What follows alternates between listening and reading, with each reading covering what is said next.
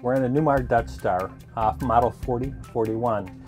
And what I want to do is take a couple minutes and tell you a little bit about Comfort Drive. It's one of the exclusives that Newmar has on all their diesel chassis. And Comfort Drive is right here in the steering wheel.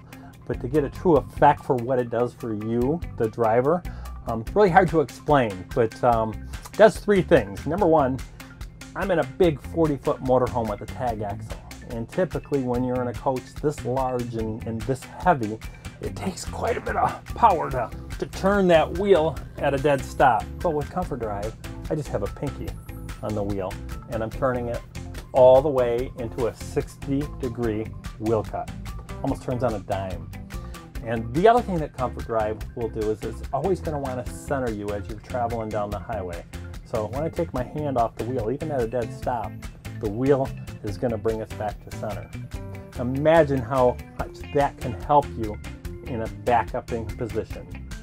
The other thing Comfort Drive does for you, it's not just an electronic assist over the existing power steering pump, it's also computerized. And it monitors what I'm doing with the wheel and what the tires are doing down on the road.